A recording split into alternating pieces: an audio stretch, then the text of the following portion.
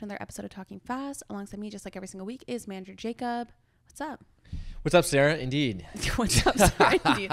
I ask you the same thing every week, and you're still not prepared for it. I've never have an answer for you. You're just already thinking ahead to what are you eating or drinking this week? My head was stuck in the clouds thinking about what I was eating this week, Sarah, because I'm on a vanilla ice cream kick. I grew up as a kid having a little ice cream as a little after dinner snack every single night. A lot of it, yeah. Okay. And actually, I was one of the original vloggers. I should find the clip. I was one of the original vloggers. Yeah, I predated YouTube. I would walk around my house growing up with like the old family handy cam and just talk into it, vlogging. And there's this like long vlog that I do about ice cream, talking about, ooh, what am I gonna get for a snack? And I go and make myself some ice cream. So what type of vanilla ice cream? Okay, well, like this is the thing. So I get just a base of vanilla ice cream. Doesn't matter really the brand, but I'm talking about at-home sundaes. I love that. You know what I've been doing? I love a sundae. Just assorted nuts right on top, a little bit of peanut butter drizzled on top, a little bit. Like, do you melt it and then you drizzle it? Well, I use the organic peanut butter. That's so it's 100% already drizzly. peanuts, so it's already drizzly enough. If anyone knows organic peanut butter, that shit is ready to drizzle. Yeah. No matter if you have it in the fridge or not. It's not like a Kraft peanut butter situation. No hate to Kraft, but if it doesn't drizzle, I don't want it. But then I break up also a little chocolate bar a lot of the times. Toss that on top. Wow. I'm a menace. Sometimes I'll throw a couple raspberries in there. So I've been experimenting this week with. I feel like the one thing like I didn't expect from you is how big of a sweet tooth you have. Oh my god! Like before I got to know, like because I don't have a sweet tooth, so it always shocks me when people have such a sweet tooth. Even people who say they have a sweet tooth, they'll meet me and then they'll sometimes look at listen, I have a pretty good diet for the main meals. But it's the dessert where you lose it? Snacks in between. If I have any kind of like Swedish berries or anything at home. Oh my God, you just have candy stocked at home? Oh, 100%. You got to stock up with the snacks every time you go grocery shopping. Often I'll go grocery shopping after this podcast. You should see the damage I do in the snack aisle. Oh my God. Yeah. Send a photo. I actually really do want to see. I'd be so curious. Sarah, what about you? What are you eating or drinking this week? Also eating, I went for a cozy bowl of ramen. And Ooh. I feel like, because I used to make ramen at home a lot. And then I was in like a big Uber Eats, like ordering ramen. Okay. But I went out for ramen the other day, which I just haven't done in a really long time. And I forgot how amazing it is. Where you went? I don't know the name of it. I think it was Ramenishin because I saw you tag it. It wasn't. That's not what it was called. Oh, really? No. Well, shout out Ramenishin. It started with a K, I think. Oh, okay. I don't know. It's in City Place. Oh, definitely it wasn't Ramenishin then. No, it's in City Place. And I've lived like near this ramen place for 3 years. Never been. So I finally went. Delicious. It was so yummy. It was so good and inexpensive. What did you get? Like, did you just get like the regular toppings? Get the ramen? Did you get the egg in there? I don't like the egg. Tara ate the egg for me. I don't know, just like the chicken katsu, is that what it's called? I think so. Like regular one, but I got like the one with the garlic oil. Yeah. It was yummy. It warms you up. It warms me up. When I was a poor university student, there was a ramen place near the TMU campus that was like up on the corner at college. Yeah, you know what I'm talking about? Where it was like on Tuesdays, they had like $7 ramen or something. It was like so dirt cheap. And you could go and get like a bowl of ramen. And I could get a Sapporo that was like $5. And my entire meal would be less than $15. And it would be like just cozy and like fill me up. It was so good. So I feel like it takes me back to the nostalgia of those days. But yeah, I just had like cozy ramen, and I need to go out for ramen more often. Ooh, that's good. I know it's about to be summertime though, so I'm like, whatever. Okay, I was in summertime before I played a soccer game last summer. I went out for ramen with Haley. We're big ramen fans as well. That would be a really difficult thing to eat before you play soccer. Yes, and Haley has an egg allergy, and there was like a 2-for-1 egg deal. So the server was like, "Oh, would you like her eggs?" I was like, "For sure." All of a sudden, I have 8 half eggs in front of me, and I was like, I can't eat this many eggs. No. Jesus, that's a lot. It was good though. What are you watching or reading this week, Sarah? Okay, so I already posted a review of this on TikTok if you want to go check it out. But so my book club, I'm in a book club now, full adult mode, whatever. My book club last month read a book that was a very heartwarming Reese's book club story. It was called "This Is How It Always Is," and it's about a transgendered child and their life and they're like overcoming the adversity, and it was a very like heartwarming book. This month, because we let a different girl in the book club group pick the book every single month. Well, like every month you switch, right? Whoever is how we operate our book club is whoever is hosting book club the following month gets to pick the book that we're reading. So like Alana picked this book, but all she did was Google like book club books. Like she didn't know it. And the one that came up was Twisted Love, which I've seen over TikTok, knowing that it's a smutty book, I was told. But no one really also warned me how chaotic and just bad this book was. It was to a point where halfway through the book, I was like, I bought into the chaos of it and riding the roller coaster because I was laughing. 3 times I threw my book across the room because I was laughing so hard. Or Physically? I was like, physically, like I can't. Like what the hell just happened? Couple holes in your wall now? They're almost, but it was so chaotic and not good. But I'm so excited to talk with the girls about it because it's just gonna be one of those books that's gonna be hilarious to talk about. Like the smut scenes are interesting. Like they're not even like ones that like it literally turns you off. Oh, interesting. Yeah, so it doesn't do what it's trying to do. And Yeah. I was literally like is this laughing. a popular book? Like what from stuff you've seen on TikTok? What are people saying about popular. it? Do people like it? But that's bad in my opinion because like one, why are we like, and so on my For You page now I'm getting fed Twisted Love things and like girls like quotes that Alex, the like love interest, the guy says. But this man is the most toxic man I've ever read about in my entire life. More toxic than Tam Tam from Akatar, which is saying something. Do you think that people identify that he is toxic? No, I think it's because it's supposed to be like this like bad boy, like, and look, there's a difference between like, and I read a lot of romance books, the Bruley, like grumpy guy that you're trying to like, he's only nice to her. There's a difference between that and literal psychos that kill a bunch of people and are like possessive and toxic and misogynistic, and that's what this book was. Like the fan fiction for this book is actually just going to be people writing about like getting this person arrested. Yeah, like it was just it was a wild roller coaster. And then my TikTok comments are now flooded with like, well, everyone doesn't like the first book. It gets better. I was like, what are you talking about? Like, if this are is you the gonna standard, are you gonna give the second one a try? I think I might read them. Just to ironically, see. Yeah. like just that's to an see. investment though. There's like 6 books or 5. I don't know. There's a lot, but anyways. I just am really concerned that there's like 19-year-old girls out there reading Twisted Love thinking that like this is like something we should like be romanticizing, which it is not. Yeah. It was just crazy. Was it a fun read at least? It got fun once I realized, like once I bought in and was like, this is chaotic and not good. Because like what I kept saying was it a good book? No. Not written well. Story was all over the place. Made no sense. But was I entertained?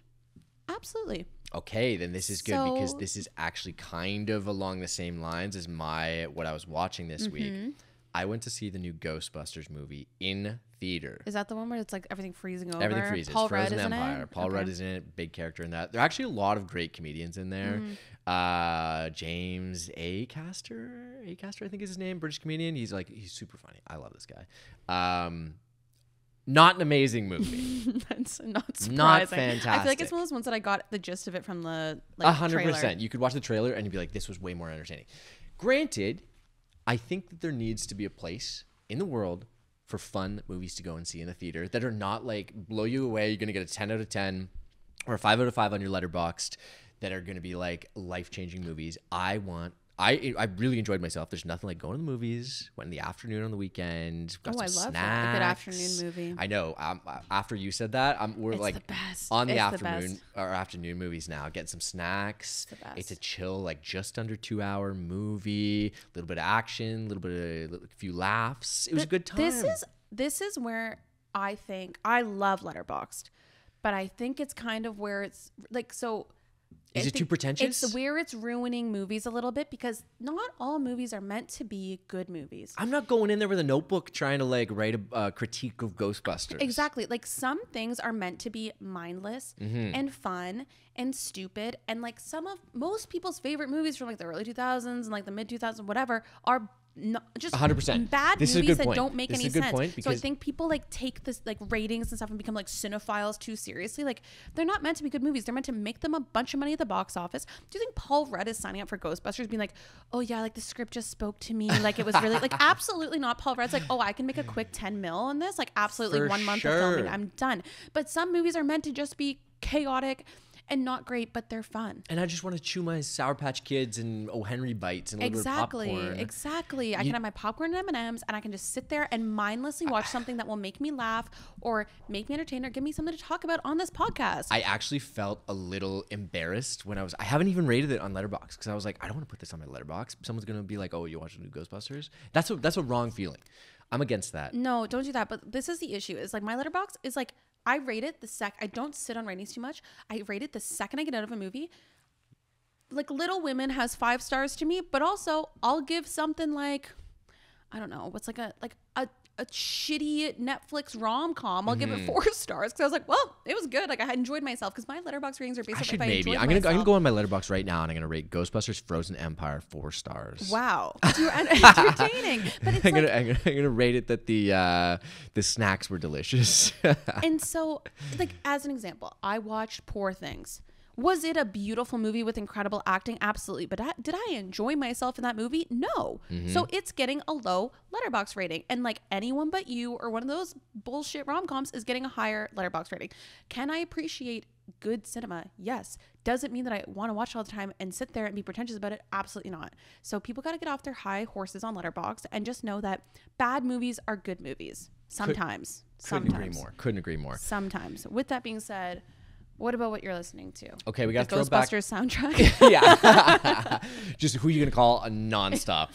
No, I'm throwing it back to a friend of the podcast because you hosted a live in-person interview with him, Jordan Davis, back in the day. We never released the episode. Ago. Yeah, it's not true. We did release the episode. Did we? Oh my God, we did. Go back and listen to that. I'm making things up.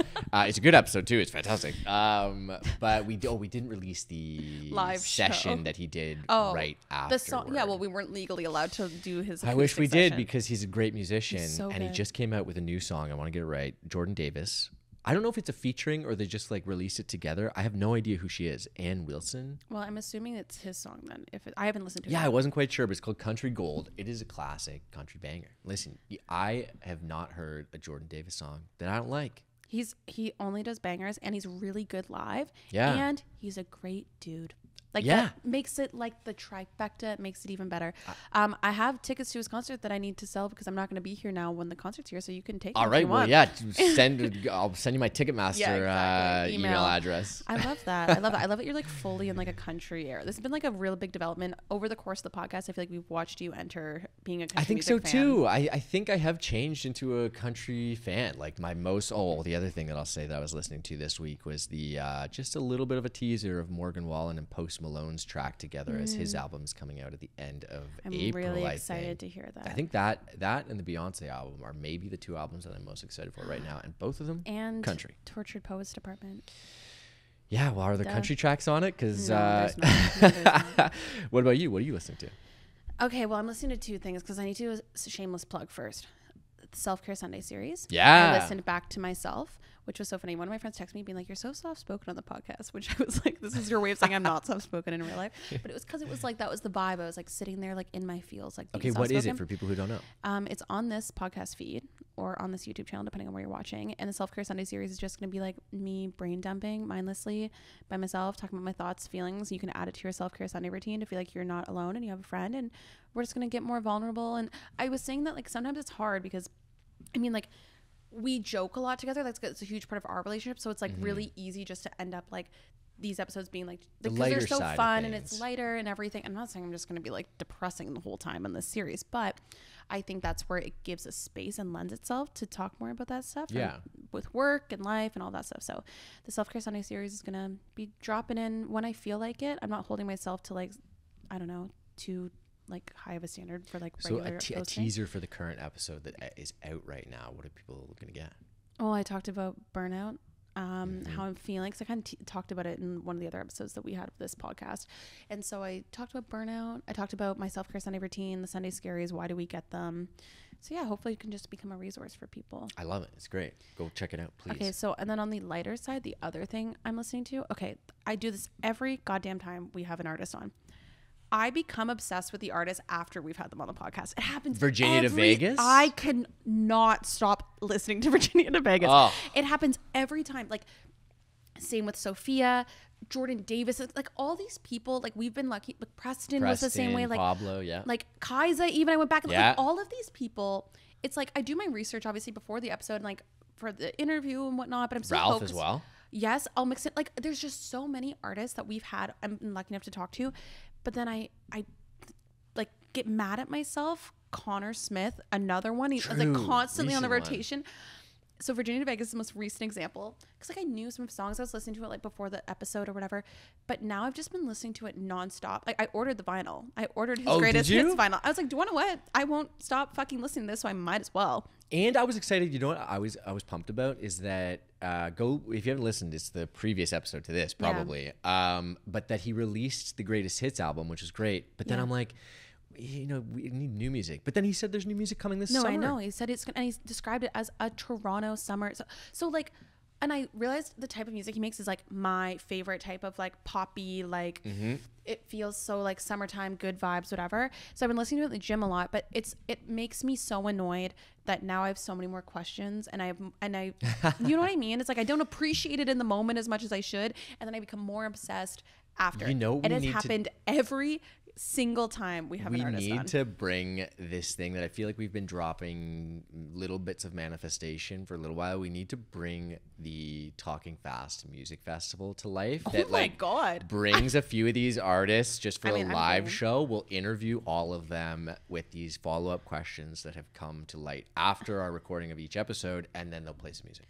I would love if we did a Talking Fast studio sessions or something where we did like a thing. We go back to the Rivoli, but everyone performs at it. Yeah. That was what our first live show was going to be, but it's just that we planned it in typical Sarah and Jacob fashion with a week and a half before. It's hard to get people to like come back from tour or something. But we had like, well, Virginia, like Derek was one of them. We had like Brett Kissel saying he could, like we had all these people saying they would have done it. So maybe we should. We'll give ourselves 2 months for the next one.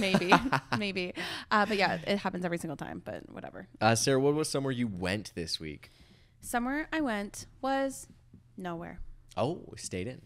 I, for the first time in forever, had like a Wednesday, Tuesday. Nope, that's not how the week works, Sarah. I had a Wednesday, Thursday, Friday, Saturday, Sunday. I had plans. Like 4 days in a row with no plans. Really? And I had the house to myself. Nolan was on a trip. Apartment to myself. And I felt rejuvenated after, because I like did not, I just went off like my vibe. Like, so Saturday, like Haley and I ended up making plans because like I wanted to see people. I was kind of going a little stir crazy being by myself that long, but I could just like clean the apartment. Like on the one night I had like this I felt so productive. I felt like an adult. I like came home and then I like went to the gym and then I went and got groceries, made myself dinner, and was cozied up in bed with a book by like 9 p.m. I don't know. I just like didn't go anywhere. Did you feel any pressure? Just like, oh, maybe I should have been doing something right now. No, and that was the best. That was the best part. I had no FOMO. I felt no pressure. Granted, like none of my friends were doing anything either, so it's not like I had the opportunity to have FOMO, but I didn't feel FOMO at all, and it was amazing, and it was so refreshing for me to have like that many days in a row, because I'm really notorious for like having like one day off for myself, but having that many in a row, like I got all my stuff done. I just like, I don't know, did stuff intuitively as I felt like it, because I knew at the time to do it, and then it like made me appreciate Sunday so much more when I had plans. I got to see everyone. It just felt wonderful, and I know for a lot of people, not having plans multiple days in a row is a normal thing, and that's totally cool, but for me it is not normal to have a free schedule like that, not have like work obligations or any of that stuff that I had to get done. And it was fabulous. I loved it. What about you? Where somewhere you went? Okay, well, I did something a little bit opposite. I did an all day, well, actually post run club. Shout out to the run club. I guess I went to run club on Saturday, but like that's physical activity, doesn't really couple it doesn't hours count. is Yeah, fun. It doesn't count. I didn't do anything like crazy. Got a workout in. Right after that, I went to a curling bonspiel. I played in it, which I had never curled before. How'd that go? Shout out Ronnie for putting it together and organizing a team. We had like 8 people over the whole day who kind of swapped in and out and then joined another team. It was fun. I had never curled, and I was like, okay, I didn't do any research about how to curl, what the point system was. Did you know the ice was pebbled though? Like, no, I didn't know. No, I swear I got on the ice. You didn't know it was pebbled ice? No, and at like a couple hours in, when they started pebbling the ice, I got up off of the seat and like went and stared down the window, being like, "Whoa, look at that little backpack! It looked like a Ghostbuster." Okay. Trying to like pebble the ice with this stuff. For anyone that doesn't know, it's not just a flat sheet of ice. It's not. It's pebbled a little ice. grippier, and I guess like helps with the and that's why you sweep, so that there's the friction and it melts down the ice and it can go faster. And I swept. This was 2.5 days ago now, and I have like weird muscles that are sore on like half of my body on the right side, and then the other half on like it's just a strange situation. Did you find that you got better through? I got a lot better, and there was the learning curve of it. And this is what I loved about it the most, is that I'd never done it. I had no idea how to do it.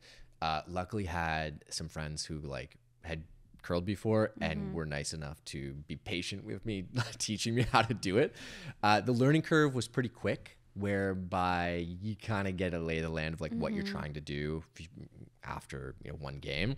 But after the frustrating thing was after you figure out what the goal of the game is and how to kind of do the basics, you can't really dial in and get like a lot better in a short amount of time. So still by the end of the day, I sucked at it. But when I lived in Winnipeg, when I was 4 years old, my parents were about to join a curling club when they thought we were going to live in Winnipeg. Cause like how in Ontario, it's like you play hockey. Thing?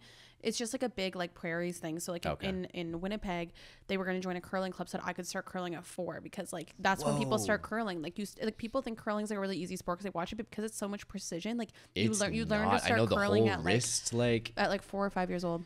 That's wild. Crazy. Yeah, and I don't think I was doing anything with my sweeping, but I was sweeping. I was trying. What about something that you did? Okay, I was excited about this one. Everyone who follows me on Instagram knows that I am a huge fan of Peloton. I'm a big Do you post? You don't post about Peloton that much. You know what? I'm going to rephrase this. I used to post about this a lot. You did. I feel like now, though, it's like... You're right. I should post more. I should post even more about this. I didn't even know you still used your Peloton, to be honest. I know. Well, I took a lot of time off. However, now that I'm getting back into running and just trying to live a fitter lifestyle, I just hit a 35 days in a row doing both cycling and their strength workout training sessions That's impressive. At least one every single day. 35 days in a row? Yeah. So That's I'm crazy. trying to do like nice at job. least 40 minutes a day of some kind of cardio and strength training. Very impressive. Yeah. So I was just like, you know what? I'm just trying to live a little bit fitter, as especially getting back into, like I said, running and trying to train for the marathon. But I was excited. I was proud of myself. So I was like, I'm okay, proud of you. That's impressive. something I did this week. I love that. What about you? Something you did this week? Well, I posted like a tease on my Instagram story of, Haley and I hung out on Saturday night and we like had sticky notes on the wall. And if anyone's been listening to every single episode of this podcast, episode 1, I like made some comment about like maybe in the future, like you guys will know about like if everything works out, this like thing I've been working on in the background. I don't remember how I worded it. I should have gone back and listened to it, but I like teased it. And so I have that clipped off for like ever. That thing has to do with the thing that we're working on now, but that one fell through. So now we're working on a different thing. Can you give any more info? Nope. I got the update like an hour ago. I can't. So I will let people live at the edge of their seat. Ooh. But all to say is if things go well by the end of this year, for sure, I'll be able to talk about it. It is pretty fun. I can attest to it being like a very cool thing. Yeah. So it's just like something I've always wanted to do. So I'm just like in my free time, I don't have any, but in my free time. And it was a big jump. It was a big jump. Like it feels like you got over a roadblock. Is that? Yeah. That's a good way of putting it. Because we took a long break. We were really down in the dumps when the first thing didn't work out. But now we're like, it's like we have a new, like at least in life. All you need, if you have, especially if you have a creative block, I should not condone a lot of alcohol, but drink a couple bottles of wine, get some sticky notes, and it will literally change your life. Sticky notes and a couple bottles of wine. And I was like, I can take over the entire world. So I knew something was up when I watched your vlog on TikTok from this, and the vlog started with, so I went and picked up 2 bottles of wine for Haley and I was like, whoa, we're going to 2-bottle night. But granted, there was other people there as well. But I really would love if I could tell everyone what the sticky notes are, because I'm not good at keeping my yap shut, but I need to in this case. So just know that one day I finally can talk about the thing that I've been working on for years. You guys can go, oh my God, that's what it was. And I'll clip together all these clips and it will all make sense.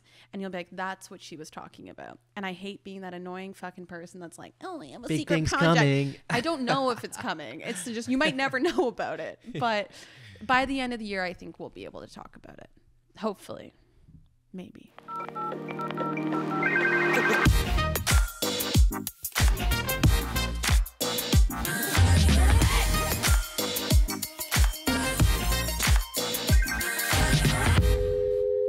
POV, we're just hanging out in a living room.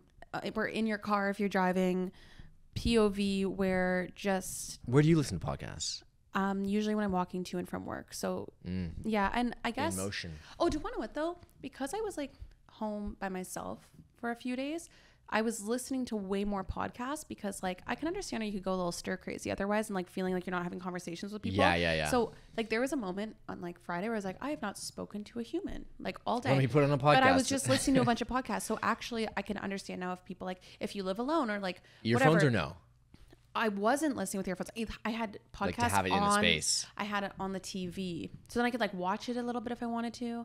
So I'm always curious about how people listen to this podcast, but we're just having like friendly chats today. Going with the flow today.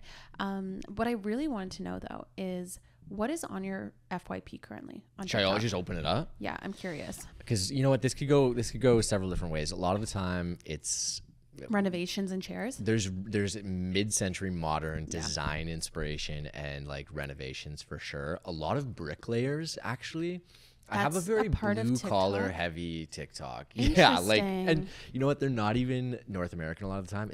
It's like British tradesmen. Bricklayer. Interesting. Yeah, I don't know if I maybe should move over there and I recently see. learned you can reset your For You page, which I didn't know. Is that my video that This, just no, came this up? this is my first one that I just opened was a color palette studio. Oh, do you want to do top 3? What opens up? Oh, I can do that. Okay, I have a color palette studio that's like a design paint TikTok. Okay. Second one that's gonna come up. That's an ad. That's a client. Okay, it's client would news. count. It's news about real estate developments in Vancouver. So the high price of living in Canada is one. And then the last one is a pasta recipe. I feel like that represents your interests. Okay, let's see what Okay. mine are. First one is this one is about Canadian. Like a lot of my For You page right now is the cost of living in Canada. Okay. So this one it says hashtag currency exchange, hashtag United Airlines Canadians expensive. So a lot what I've been like on is people comparing to the States and the cost of living in Canada. That's been all over my For You Got a page little the past couple crossover days. there with the Vancouver. Next video is an ad, so no. Oh, another ad. This is a photo. Like this. Do you get a lot of slideshows? Yeah, the, like I get this is a photo slideshow of a girl that just says grateful every day. I don't really know what this is. Okay, and then You I don't got vibe with something that from one? the Junos. Okay, a little music. So that makes sense. random. What That's does not your- normally what what my does your For You page For You is. page typically look like? Find that recently the For You page reacts so quickly to something you watch. Like if I watch one person's video, I then see like 7 more of them, which I don't love. I Like, love that. No, you know what I love about that is when it happens, like on For, like, St. a Patrick's series. Day, for Oh, example. true. It's like someone was in their condo and they were partying and they were And like, can my neighbor see? And then 2 videos later, you neighbor's see there. the other POV. Yeah, that's I do true. like that. I find though, like it's always what I'm searching, right? So like right now I'm going to the Olivia Rodrigo concert this weekend. So a lot of it's like Olivia Rodrigo like concert info or outfits, but it's so funny because it's coming from like young girls, like 18, 19-year-old girls. And like I'm going to feel so ancient at that show, but it's fine. I'm just getting my information on the Guts tour. I got to know, is everyone dressing up? Like what's the vibe? Are they? Yeah, we're dressing up. What That's are you the doing? vibe. I'm wearing a matching purple little like cropped suit situation with a skirt. Okay. I ordered these big sparkly star earrings. That feels very like, because Olivia Rodrigo kind of dresses like 90s, early 2000s. Yeah, are you doing any chunky like I'm doing a chunky bracelets? Oh, maybe. Like, you I'm going know, to an like event the- where I think we were making bracelets before. So Okay, yeah, I find isn't like the Guts album art and a lot of the artwork have like chunky charms essentially. Am I making that up? Well, she sells like those old school Claire's charms. Like those Yeah, bracelets yeah, are yeah. back, which like the chain link Claire's You know what? bracelets. I noticed you are kind of wearing something similar. This was a popular one. I almost bought one of these. Which one? Last year, the Happy Face one. Oh, the Lisa Goslin bracelets. Maybe, probably. Yeah, I like the I love it. yellow one. I almost got You it. should get it. Tara bought me this one for Christmas. It's green. Oh, Shocking. really? Yeah, it was so cute. It's like Shout a out friendship Tara. bracelet, but not. And then these are permanent bracelets that Oh, These are those the ones that are stress me welded out. on. Hold on. Where'd you get that? Did we talk about this already? I don't think we've ever talked about my permanent bracelet. So we're have going to have to 3. describe it for the people that are not watching on YouTube. I have 3 of them. First one was at a L'Oreal event from 2 years ago. Second one, Allie and I got at a Taylor Swift market last year. Mm-hmm. Third one, I recently got at the Fitting In premiere. The only thing I have like a pain is they don't match in color, and that kind of bothers me. I like them. I kind of like the mismatch. There's like a gold, there's like a silvery one, and one that's kind of a gold and yeah, they're silvery kind one. of they're a mix. I like. Why do they stress you out? I like them. The permanence of it, which is weird because I get a lot of tattoos, but I think it's like I get claustrophobic.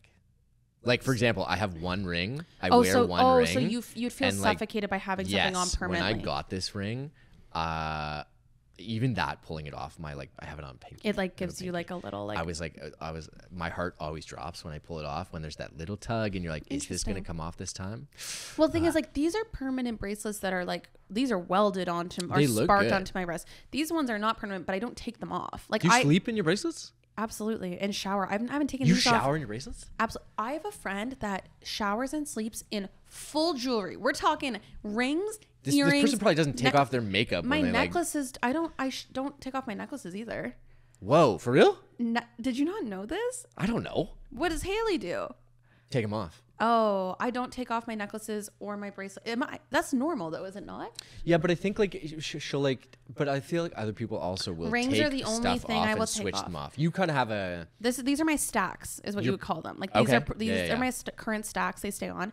My necklaces right now. This is my current stack. But what I'll do is usually when I have to get a spray tan because I can't have them on when I'm getting a spray tan, I'll take them and I change up the stack once I get a spray tan. That's usually what happens. How often do you spray tan?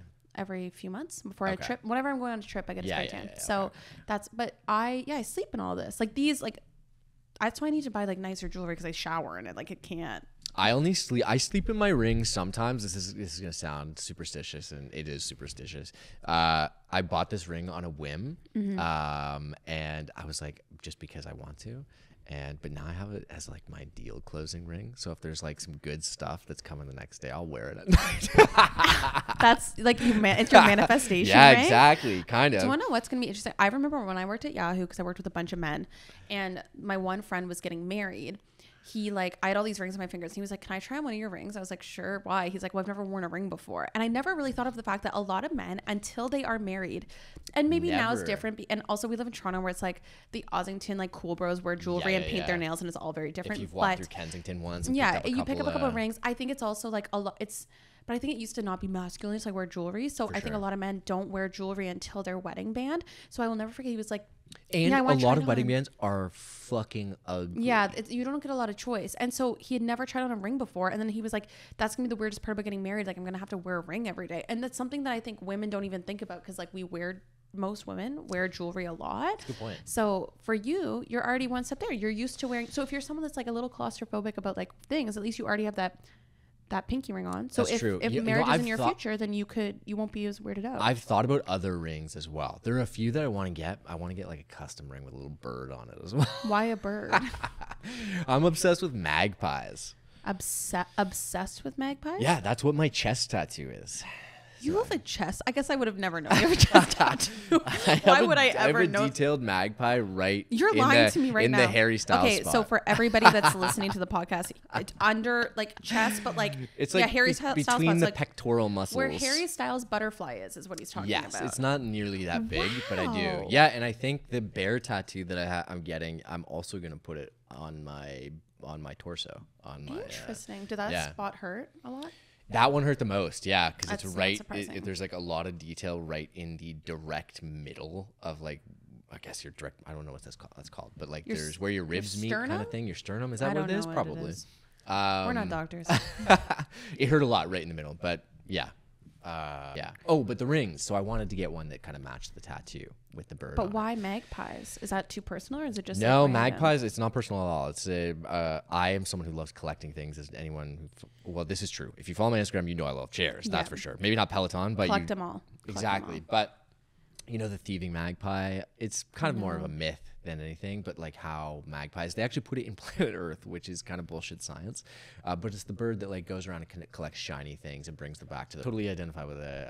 I love magpies, so I'm like, you know what, I have one on my body, let me toss on a ring, but I just haven't found a jeweler to actually like make one that I think looks good. So if you are someone out there who makes jewelry, hit me up. Makes magpie rings. I don't have an animal that I love enough that I would put on my body. No, I don't think so.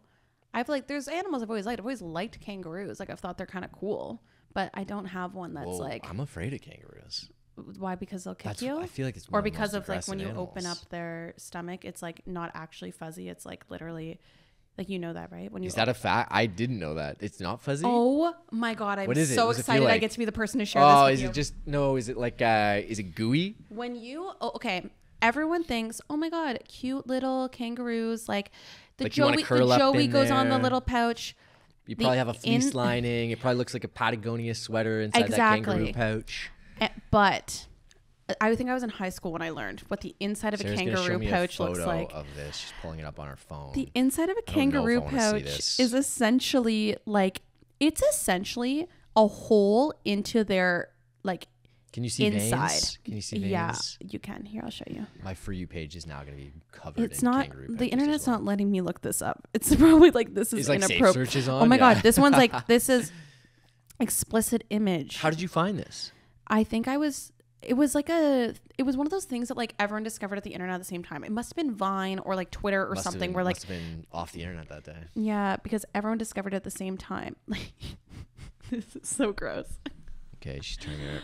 Oh, it is gooey. It is gooey. It looks like when you'd open up the inside of someone's like You know what it looks body. like? It looks like if you had like a bunch of canker sores in your mouth and you like turned your mouth inside That's out. what it looks like. And then you put like I think a little like people kangaroo in assume there. it's just like a pouch for holding things, but no, it's like it literally it connects into like their veins. It's just crazy. It's just like there's no skin. Would you be afraid to go to Australia because of the animals? No, I really Aside want to from go to kangaroos, Australia. but like snakes. Do you No. do well with snakes and yeah, spiders and I'm all that? fine with snakes and spiders and all that. Are I you don't mess not? around. No, I don't mess. I'm okay with spiders. Some spiders. I don't mess around with snakes. My dad's petrified of snakes too. Shout out Dean. Shout out Dean. He's petrified of snakes. I don't know. I'm fine with all of that.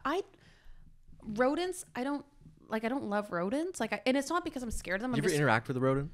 What do you mean? You ever have like a interact? friend with a pet rat? Yeah, I had friends. I photos on Facebook still of me holding my friend's pet Yeah. rats. Like that's different. But if I like randomly saw a mouse, like that would freak me out.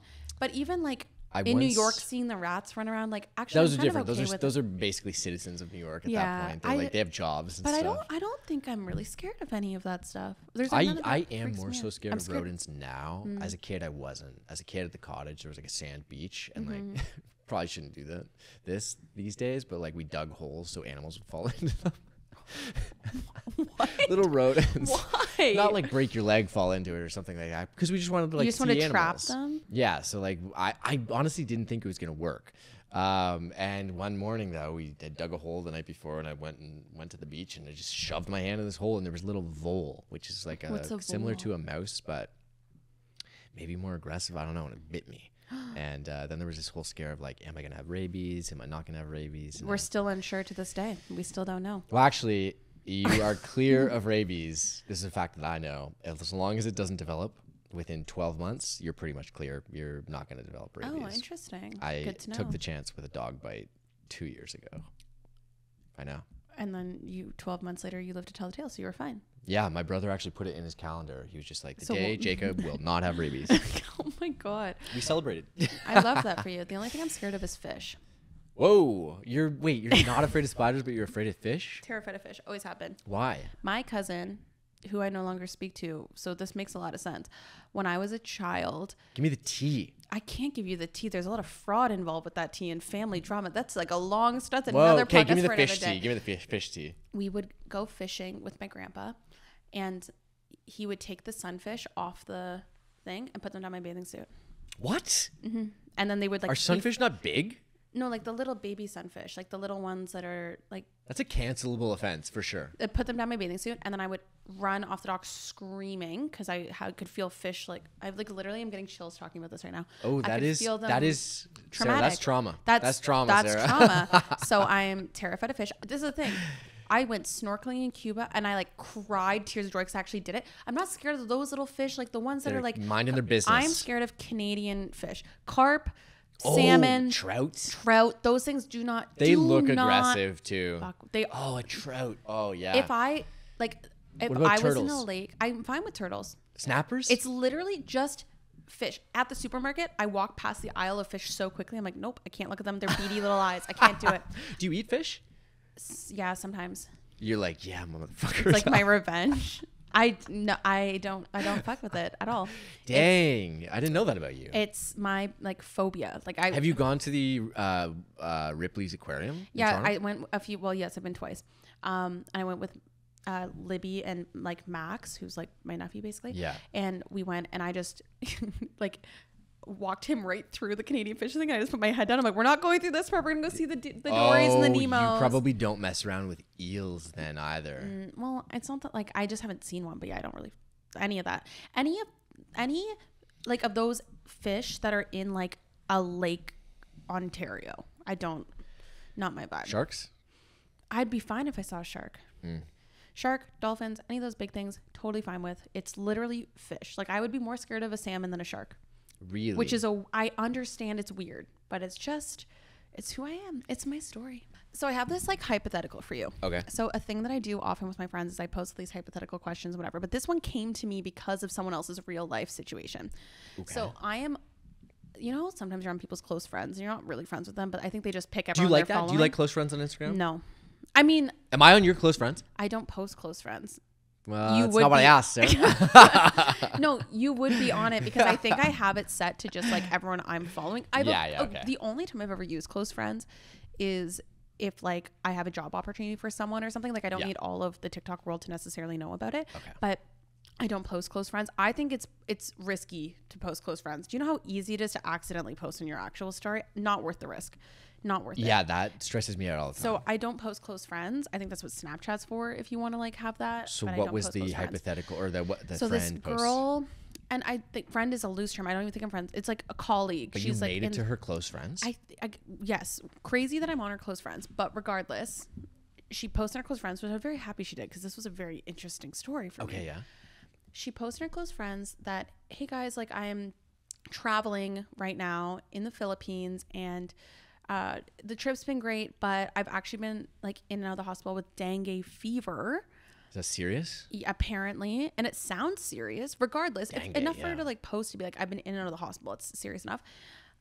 And then I was like, okay. And then it goes ... Oh, and my friend left me here and went on the rest of the trip without me. So they're alone in the hospital. So she's like, needless to say, I'm going to be coming back with one less friend. Whoa, she was putting this person on blast on her close friends list? And I don't even really know this girl. And I was like, do you know the other friend? I don't know. No, I don't know. I don't know like anything. I didn't even know this girl was in the Philippines. Right. I was like, my job is on the floor. So I'm sitting at a bar with some of my friends while I see this story and I go, oh. So I immediately obviously posed the question. Okay, guys, if you were traveling with somebody, let's say the Philippines, I don't know, like Southeast Asia, I don't care where you are. Somewhere far away from home. Where maybe like you don't know the medical system, that like whatever. Sure. Where language barrier maybe. Language barrier, different things. You get sick, or your friend gets sick. Do you pivot the trip and like miss your next few couple days or whatever and stay with them? And there's just two of us. There's only two of you. Ugh, that's tough. Or do you leave? How expensive is the trip is maybe my first question because I might leave. No, I might leave. You won't. No, yeah, I might. You know what I would say? You know what I might do? Right now? I might be like, I might pivot the trip and be like, I'll come back at night, but I'm gonna do a little day trip. Okay, I'm gonna do a little ATVing in the afternoon and then come back and feed you your little Jello at night. That is fine. You cannot leave the city. Like go to a different. You can't get on a plane. You can't get on a bus. If you and I are train. in Philippines, say it's Manila and I have dengue fever, you can't fly to, like, you can be like, okay, our next couple of days we're actually supposed to go fly to Bali, so I'm gonna go there without, like, you can't. What if I talk to the doctor and I'd be like, is Sarah okay? Absolutely she can not. be No, it's she's good for a couple of nights, right? No, you can't. You wouldn't? You would stick around? A million %. How do you go enjoying the rest of your time if your friend is in the hospital ill? I guess so. Because this is the thing. At its very core, I would want someone to do that. Like, if the roles were reversed. But I had this discussion. I've brought this up to a lot of people. The consensus that we have is you can do stuff during the day. I'm not expecting you to be like holding my hand and like batting with a towel while I'm in the hospital or while I'm like recovering from this. You know what I would do though? I would get that person on a plane back home. I'd be like, I'm taking care of you. Go, go, go, go. But like, if it's something that you know is also like, I think the whole point is like. Oh, what about this? I'll add on to the hypothetical here. Oh my God. What if the friend, you're the one that's not sick, and what if the friend says is pushing you, like, no, go on the rest of the still trip. wouldn't. I don't think I would do it. I don't think I would literally be able to. If like when I go to Southeast Asia, Haley and I are gonna do Thailand together. Yeah. If Haley gets sick in Thailand, I'm not leaving her in Thailand and going to Bali. Like that's insane. That's insane. Like Yeah, okay, that is it's tough. Like- Maybe I wouldn't do that. I think it's easy to be like, oh, like it's a once in a lifetime trip. It doesn't have to be, first of all. And second, like you can just pivot the trip. I think the whole point is like she's ill right now, but she could be fine in like a few days or like whatever. But like just pivot it. You cannot, like I would be like, no, we're cutting no more. Like What would you do during the day? Like, would you can do anything during the day. You're still like places where there's beaches and this, like it's not like you're in, I don't know. if they passed away, you could do like a Oh weekend my at God, Bernie Jake. situation and just like take them around in a little puppet and take photos and send them back home. Be Okay, like, so "We're this having a is great safe to time." say I'm never traveling with you like that. It's just I think I don't know. Questions like that sometimes is really funny because you can like see a lot about a person, like what they want It's to true. say for. I think I would probably stick around, realistically. I think most people would. Yeah. And you know what? You'd make the most of it because you'd be in the Exactly. hospital or whatever. Or and if they're just having to stay at a hotel, and like I think this girl was out of the hospital, but she had to like stay at the hotel. I actually do like kind of the chaotic travel stories. Like that kind of makes it a fun story. It's Exactly. kind of like the hangover, you know? Everything goes wrong, but it's still a fun adventure. Exactly. I just think it's you're coming You are a back bad home. friend. You're coming back home with one less friend. So then it got us thinking, because when we were talking about this a little bit before the episode, is like, have you ever been like left by a friend somewhere, Yeah, or have like you? abandoned? And I have. Really? Not like okay, homeland situation? Or are we talking abandoned like, is a really dramatic way to put it. No, we weren't in another country. was it by these family members who like No, no. Okay, I guess is abandoned too dramatic of a word? No. Set the scene. It's Sarah's 19th birthday. Big night in the city. Yeah. Girls have their, this is 20, when did I turn 19? 2015. Good year. It's 2015. We've got our little H&M blocky chunky heels and our little black mini skirts with our little crop tops on. Hair is pin straight. We've been drinking our Palm Bays. It's your birthday. It's my birthday. My friends are in the city. We're all going out. We're going to go to EFS because that's where we were going for my 19th birthday. That sets the scene. Obviously, it was my birthday, so I enjoyed a few too many beverages. Yeah. It's a kind of a tradition for me, to be Got a little honest, at silly? this point. Got a little silly goofy. But do you know what? I was like, we're going to the club. We go to the club. And this note, I have friends in from home, like whatever, but these are like, I'm with mostly Toronto friends. Are you in a cab and a No, we go, well, that's not really where the you story get is. there, you get there. We get to EFS and we're in line. And I need you guys to know the context of the story. I used a fake ID for a full year before I turned 19. So drunk me got a little confused because I was using my real ID for the first time ever, but he asked me a question about my ID. I guess he didn't think I looked like my card. I don't know. Maybe he just knew I was really drunk. Something happens. I say information from my fake ID. No. So he thought I was using a fake ID on my 19th birthday. Because it doesn't match up. When I'm wearing a fucking birthday pin that says it's my birthday, all this stuff. And he could have looked at the date. Not a just lot of logic assumes. on, but just assumes that. And maybe it's because I was too drunk, but the way my friends interpreted it was like, he literally didn't believe you were using a real ID. So then obviously I start crying because when you're 19 and you're drunk at the bar, you start crying Well, you because I'm can't not getting in. You're not getting in. My friends go, just go sit at McDonald's and wait for us. Whoa. They're not my friends anymore. I went across the street at the King and Bathurst McDonald's and spent my 19th birthday. My one friend, who I'm not even friends with this girl anymore, but at least she went with me. My one friend from like Coburg who came up for the night sat with me in that King and Bathurst McDonald's, and we sat there for 2.5 hours while they went into the club, to the point where, because I was staying at the one girl's house, so I had nowhere to go. Like I literally had to stay there. Yeah. I didn't have a key. That So is they rude. they went to EFS and then they came and met up with us at the McDonald's after, and I sat at McDonald's on my 19th birthday crying for 2.5 Oh hours. my God. If we're Isn't gonna that clip this out and this clip is gonna make it to those girls, and you should be ashamed of yourselves. Do you want to know what's so funny? It's one of those things that, like, you know, when something traumatic, you know, when something happens that you like block out. Like, we were talking about our 19th jellyfish down your swimsuit. It wasn't a jellyfish, but that's great. But you know what I mean? Like, when you almost forget something happened. And I think I always just brushed it off as like, oh, whatever. Like, but you're it's like, fine. that was like, not cool. Well, now in hindsight, I know it wasn't cool. But that was just like, but at the moment, I was upset in the moment, but I don't think I really like realized how fucked up that was in the moment. Like, realistically, what should have happened is all of them should have been like, oh my God, screw you, screw EFS. Like, we're taking Sarah and we're either going to another bar or we're going home. Get some drinks and like, but like change the that plan. just so describes like 19-year-old girls like being like all about like going to the club. You know what I mean? Like, it was in a hindsight, I obviously know that was horrible, but it was one of those things we were talking about recently with my friends, and I'm explaining this story and their jaws are on the floor. They're like, that happened? I was like, yeah, man. Yeah, that was a TBT. That's tough. I've never been that. I've never been really abandoned like that. Oftentimes in those types of situations, I've been the one running away. Yeah. If I get a little too silly in the past, I've been known to. Yeah. I have some friends that are runners. That's where we all have each other's locations. Yeah, no, but I'm very against location sharing as well.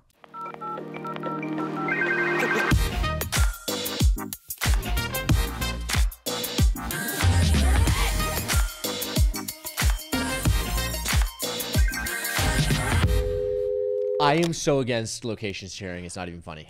Interesting Get take. this. Haley shares her location with me. But you don't share yours with her? I don't share my location with her. No, I wouldn't. I would never. And I was like, at the start of our relationship, I was very, listen, I'm never going to do that. Why? I'm so fascinated by this. As the Brits would say, privacy. I'm not doing anything sketchy. I just don't want the what do they call it? The panopticon of like the big tower with windows that you can only look out of, not look into in a prison. The prisoners always think that they're being watched, even if there's only one guard that can look in one location. It's a classic little tale. For me, it's along the same lines where I'm like, well, someone could know exactly where I am, and I don't like that. So I agree, but I'm in too deep in my location shared with too many people now. How many people? You should just turn it off. So I will say, as a woman, and when you travel together, it's a safety thing, but I don't think you should have it on 24/7, especially with your friends. I think it does more harm than good. Then you'll have like, I mean, it's happened like with my friends where it's like, oh, our friend is like clearly at a guy's house. And then like, maybe she wants that privacy, but like people are looking, or like, I don't know. I think it can cause more harm. Or maybe you see all your friends are hanging out together and you're not. I just think I agree with you. I actually do think it causes more harm than good. But I think in certain instances, it is important, like for safety on a night out or traveling and stuff. I would agree. Yeah, the 24-hour share, I love the meeting up and being like, here it is, here, have it for 20 minutes while we find each other in this parking lot kind of thing. But yeah, not all the time. And it also takes away the opportunity to be like, oh, you're never going to guess what I did yesterday. And they're like, well, you were probably at the hockey game because you were sitting there for 3 hours. So that's the thing is like, I have everyone's location because they have mine. It's just like, but I never look ever. But I do have people in my life that I know look all the time, like constantly. I would say it's way worse than like scrolling on TikTok or something like that. I feel like it feels so intrusive. When someone doom scrolls the like Find My Friends app is awful. I agree. And then also what happens sometimes is like, unless you're doing like the share till end of day, then like I have some of my colleagues just because they've never unshared with me because like we're on a work trip together and then they like accidentally never like unshared it or whatever. That did happen to we were at a concert that happened to I had the location of like one of Haley's friends and then just she forgets about it. Yeah. And then I was like, why do I know where this guy is? Yeah. What's going on? He eventually took it off. That's an interesting. I think it was a weird thing where it became super normalized and like kind of fun for like people for a while. But now I do think I'm seeing more and more discourse about people being like, it's not healthy to like have everyone's locations and everything. Definitely not. And I feel the same way. I feel like it's a weird thing to. I don't think about it often because maybe it's because I don't look at other people's locations, so I don't think about it. I do remember watching Harry Potter growing up and seeing the Marauders map and watching like everyone walk around the castle, being like, this is gonna be that would be so cool if we had that. And now I'm like, actually, I don't put that map away, Harry Potter. Go and do something fun. I think the until end of day is a great way to do it. Like my sisters and I don't have each other's locations, but we will share it if we're going to a concert together or something, and it's only ever until end of day. And I think it's almost like an unspoken thing between us all, being like, I don't want to know where my sisters fucking are. You know what I mean? I don't want to know like where they are. I don't want to know who they're hanging out with. Let's have some secrets. You know what I mean? Yes, and people, you're allowed to have secrets and privacy. I agree. I'm a little into deep. Maybe I'm gonna go and shut off my location off everyone after this conversation. You should. I've been thinking about it for a while. I saw a TikTok literally today of a girl being like, it was a girl talking about her dating life. She goes, I had a girl ask me to share location after 2 weeks of seeing each other, and she was like, no. And then she got mad at her for like not wanting to share it. And I think that's the other issue is like, I think people get mad or think like, well, what's wrong if you don't want to share the location? Like, what are you hiding or like what? But that's not the 100%. case, like you just said. But also, if those people are having that thought, that's probably on them. That's their own insecurities and talking. It looks as opposed worse. To It looks worse because I also have had friends. It looks worse when you have their location and then they shut it off for the one day, and then you're doing something shifty. It's like it's more obvious. So if we just unless like in a 24-hour period, someone shows up with like a surprise birthday cake or something, a present for me after that off period. You're like, you're about to get shady. the FBI after you. Yeah, you're doing something shady. So I agree. I think it's like, I think as a society we should just collectively agree that we don't need to have our friends' locations. I'm all for that campaign. For like Canada's gonna maybe have an election in the next couple of years here. Let's maybe make that like the main campaign point. A main campaign point. I love that. Okay, my final thought for today. I think I've made a TikTok about this like years ago. I've made so many TikTok videos. I at this point don't remember what I've put on the internet and what I haven't. But I think you can tell a lot about a person about what reality competition show they think they can win. Oh, okay. So I'm very curious, which reality competition show do you think you can win? I think that I would win. Or like have the best opportunity to, like, you don't have to actually truly think you're going to win. It could just be one that you think that you would most thrive on. Okay. One strategy wise and then one actual game show. So or reality show. One, I think I would be like a mind game player more so than like physical or like puzzles and that kind of stuff. I would think the interpersonal, any game that like favors interpersonal relationships, Big Brother, Survivor, alliances, I'd be all over that. Or Amazing Race, because I am pretty good at being on time, reading schedules, and figuring out and pivoting when something goes wrong. How do you think our dynamic would be if we were on the Amazing Race? Amazing Race Canada, if you're listening to No, I'm being 100% serious right now, because I think you and I are similar enough in the things that matter and different enough in the things that matter that we could do well in the Amazing Race. We could maybe win. Because I think physicality, we're both like fit but not like beasts. Yeah. I think puzzles, there's probably some that you could do and some that I like. We would know when to like do what are they called? Like the time blocks? What are those called? When they freeze it. Yeah, like there's a little bit of strategy involved still, right? We would get that. And I think it's the pivot, being nimble if something's going wrong, or just like powering through some of the maybe less appealing challenges. You're really good at talking me off the edge. I haven't had to do it for you yet, but I think I could. Sometimes they have to park, and I'm a good parallel parker. You're good at driving. Can you drive stick shift? Because that's the big thing. Ooh, I could learn. I'm not very good at that. No. I don't drive often, but I'm a pretty good driver. I just don't drive often. Can you navigate? 1,000,000%. I'm so good with directions. You take me somewhere once, I can go there without having to look it up again. Okay, maybe for the next few months, I'm gonna just learn how to drive stick just in case. Perfectly, yeah, just in case. I mean, I think we'd be fine. The only thing I've heard about the Amazing Race that's difficult is because you can't have your phone, you can't do anything, whatever, obviously, because I can't look stuff up.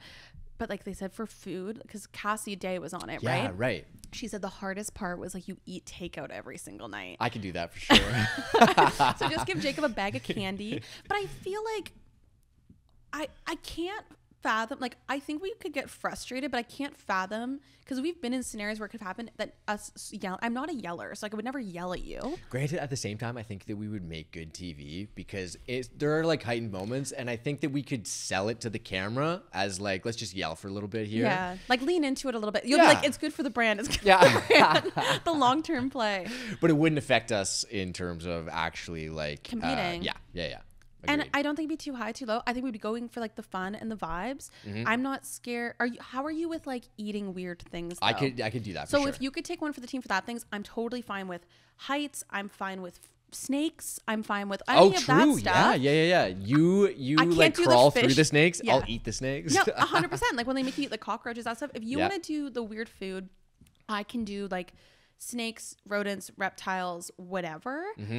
This was not the intent of this question, but We just submit this as our casting I tape. will literally just clip it off. I did that for Survivor. They never called me back, but I was like, Other than the Amazing Race, what do you think you could win?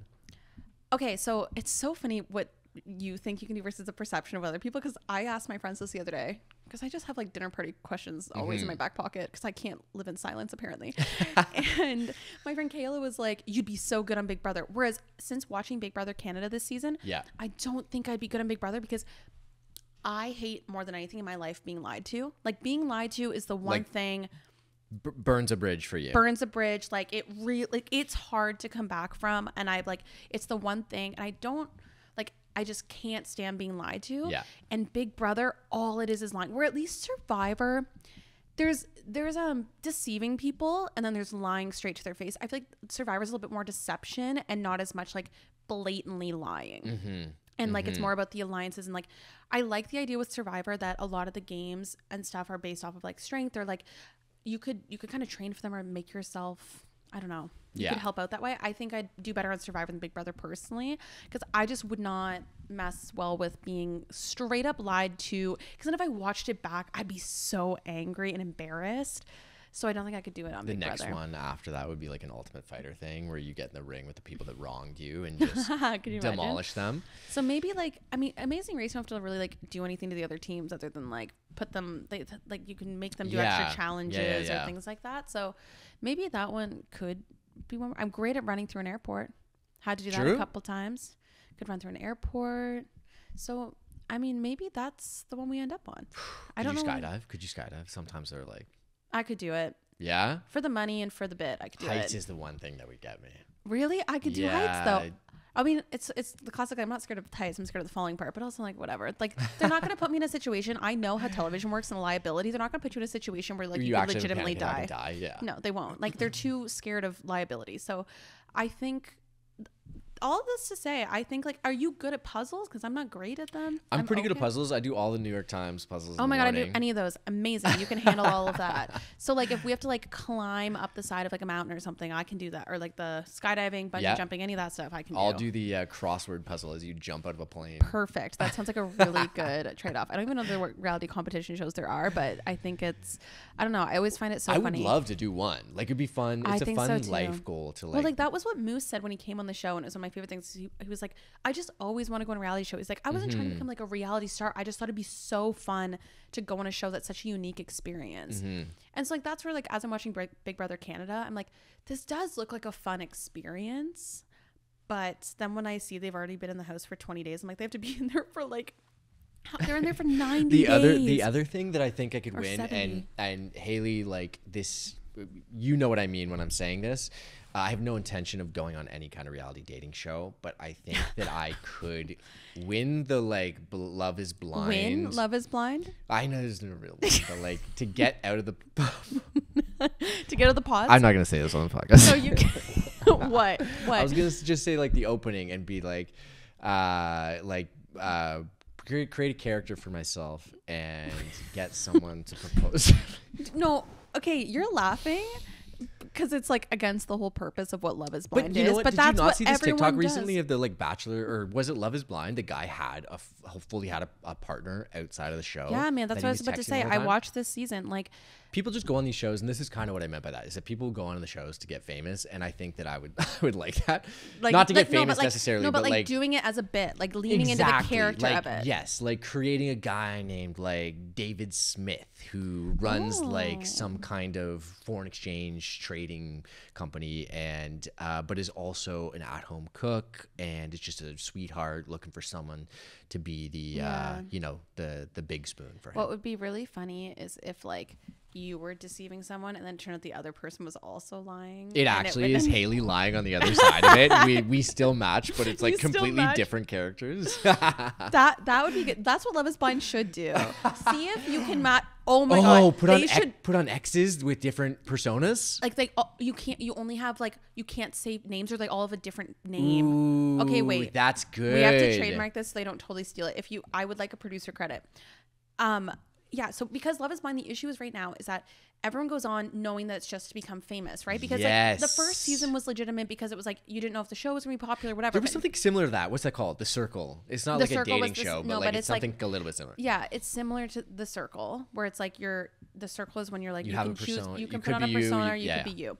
But what if you mix kind of The Circle / Love is Blind and some of the people, and I guess it's almost like the ultimatum too. Some of the people in the pods are like exes, or like maybe they went on a couple dates. It's all actually people that have interacted together before, and you see, and you're not allowed to use your real name, but then you like fall, or maybe you're only allowed first names. I don't know, something like that. There's certain details you can't share. Yeah, that you can't share, to see if maybe it's like a second chance romance. Oh, we got a name. Second chance romance where you use the names, and it's the idea of the pods, and it's blind dating. But it's like, you find out, you know, that an ex, an old partner, something like that is there, but you don't know who they are. Which one they are. You don't know who they are. I think we might have to use like a fake voice thing at that point too. Yeah, 100%. But there's like exes or people you went on one date with and were like, ugh, I wasn't interested in them. That's good. Second chance romance. If anyone at Netflix or any of the big streamers wants to contact me, you and I will go on Amazing Race. We'll win that. We'll get in with the producers, and then we'll have to make the show. Then we have the startup money to start it. 100%. We can build our own pods. Genius. Okay, so the first step is Amazing Race Canada has to cast us first. We built our own pods. Like we literally built like outside. And then there's a pod about the pods. Like we record everything and they can listen to. I am kind of surprised there aren't those don't exist. They should exist. More like wrap up after show. There are. I know they're out there, but like they should be more popular. Yeah, that's true. I think there's like some of the girls from. I just want to listen to Jeff Probst on a podcast. Is what I want. Does he have one? Oh my god, Jacob. Yes. Does he have one? This is like the kangaroo pouch. Yes, Jeff Probst, because you know, like Rob has a podcast who was on Survivor. No, not Boston Rob, different Rob. Rob has a podcast, was like the Survivor. It still is the Survivor like wrap up weekly podcast. Okay, yeah. Survivor was like the brand. CBS was kind of like, okay, well, you're taking all this like money from us. Like we want to be able to have our own. So now there's the Jeff Probst podcast, which launches, and it's a recap in every single week. Hey, I got to get back into Survivor. I haven't watched in a while, but I would. This season is not good, so I would not recommend this season. But unless a Survivor casting person is watching, actually, no, I would tell them that. This is my issue. I need to go on a Survivor rant for 2 seconds, and then the podcast will be done. Oof. What happened to villains? I'm not saying I would be a villain because I don't think I could be. But like, I would be. Well, talking about playing like a character, it'd actually be kind of fun to go on and play a villain. Social media has ruined villains in reality shows because people get crucified so badly on the internet for one mistake or one little like mishap that it doesn't make it worth it to kind of like be a villain on a reality show. But like old school reality shows, there was always like the villains, the people that were ruthless for the money, and they were the best people to watch. Johnny Fairplay, who said his grandmother died but didn't actually. Exactly. Like those are the people that are you miss on those reality shows because you're actually there for the money. The issue I have with Survivor right now specifically, and even like Big Brother, these other shows, is everyone there is like a super fan. Big Brother's actually pretty good, especially Big Brother Canada. Like they're all ruthless still, and they're like they're hungry for the money, and like I really respect that because I've missed watching reality shows where people actually give a shit about winning the money. They're not just like they vote someone out. They're like, love you guys. I would literally throw my torch if I got voted off Survivor. I'd be so angry. Yeah. So I want like it's $1 million. It's $1 million, like 1 million. It's a game. It's a game, and it's like the only. If you were told you had like a 1 in 15 shot in the lottery for $1 million, like you'd be like, oh my god, like I need to like do whatever I can for that. And I don't get why that's not the mentality anymore on like Survivor, specifically in these reality shows. Bring back villains. Casting people, like stop casting super fans who are just like, I'm just so happy to be here, la la la. Like it drives me insane. And I think it's finally the switch. I just think people were scared to be villains because of social media, but I now think people are craving that again. Like they want the bad guys. They want the people that are like more ruthless. You don't have to be friends with these people after the show. It drives me insane. I'm not saying I would ever be a villain because I have a complex that I need to be liked, but I would love Oh, to but I bring think back you can do villains. both. I think you can be a villain and be well liked. I guess that's like a Parvati or Boston Rob or kind of like that. Exactly. And that's the thing. We still talk about those players because those are the ones that are memorable and actually do things. There's been a few over the past years that like are like that, but man, I hate when they're all just so like, love you, best But experience. I think it is a fun part of it if you can be cutthroat to someone's face. I It's like, listen, would love it's that. not anything personal, but It's not I'm personal. going against you. It's a game. It's business. I'm trying to get a milli. See you later. Maybe I'll take you for dinner when we're done. It's not personal. It's all a game. And I understand you have to be like, there's certain things with the jury and whatever, and you can't just, but I don't know. I just need more reality villains specifically on Survivor, or else it's going to burn out the show. So again, maybe if we don't end up on Amazing Race, put us on Survivor. This is also what I want Survivor. Imagine like we both end up on Survivor, but we don't tell anyone that we know each other. I want that to happen. I want a season where they bring a bunch of people together that do know each other, but they're all pretending like they don't. Didn't they have one recently where they had like a son and a mom or something? Maybe I made that up. Maybe, but that happened before. But anyways, bring back reality villains. And I felt good about this episode. I felt a little ranty. Pretty ranty, yeah, but I think we both had a little extra caffeine today. We did. This was a 3 coffee day for me, which is why I'm kind of like wow. buzzing. I'm buzzing right now. Go home and like, I don't know, like clean my entire apartment or something because I'm bouncing off the walls. You can subscribe to our podcast, Talking Fast, the one you're listening to right now. And make sure you please give us 5 stars. We would love a 5-star review, especially if you agreed with any of our takes, even if they were hot today. Like, comment, subscribe if you're watching on YouTube, and also follow us on all the social platforms at Talking Fast Show. If you want to give us a voicemail question, you can email us at talkingfastshow@gmail.com or send us a DM. We'll listen. We'll try and give you advice on the voicemails. Thanks for listening, and we'll see you next time. Bye.